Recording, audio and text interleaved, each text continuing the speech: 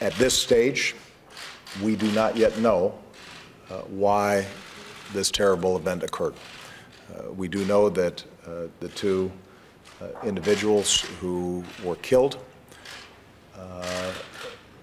were equipped with weapons and appeared to have access to additional weaponry at their homes. But we don't know why they did it. We don't know at this point the extent of their plans. We do not know their motivations.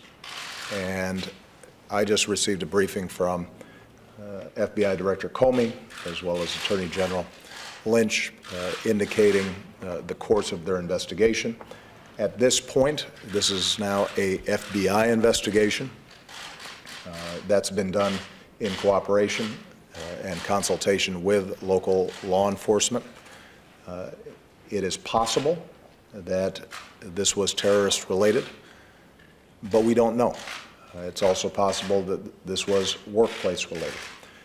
And until the FBI has been able to conduct what are going to be a large number of interviews, until we understand the nature of the workplace relationship between the individual and his superiors, because he worked with the organization where this terrible shooting took place, until all the social media and electronic information has been exploited, we're just not going to be able to answer those questions.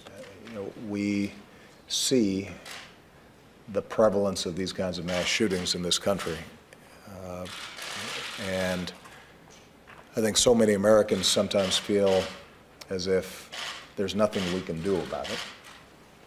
We are fortunate to have an extraordinary combination of law enforcement and intelligence and military that work every single day to keep us safe.